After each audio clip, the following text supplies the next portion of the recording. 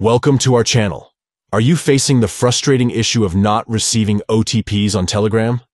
Don't worry, we've got you covered with this full guide on how to fix Telegram not sending OTPs. Let's jump right into it. First and foremost, ensure that you're entering the correct number. Double check for any typos or mistakes. Next, make sure your SIM card has a proper signal. A weak signal can hinder the delivery of OTPs. If the problem persists, try restarting your smartphone.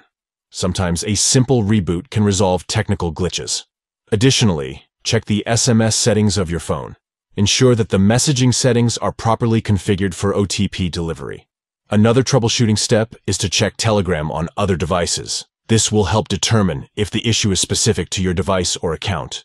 If you're still not receiving OTPs, try receiving the sign-in code via call instead.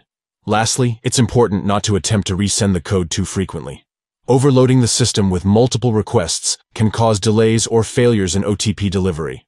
By following these steps, you should be able to fix the issue of Telegram not sending OTPs. Remember, patience is key, and if one method doesn't work, try the next.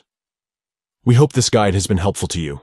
If you found this video informative, please give it a thumbs up and subscribe to our channel for more helpful tutorials. Thank you for watching, and we'll see you in the next video.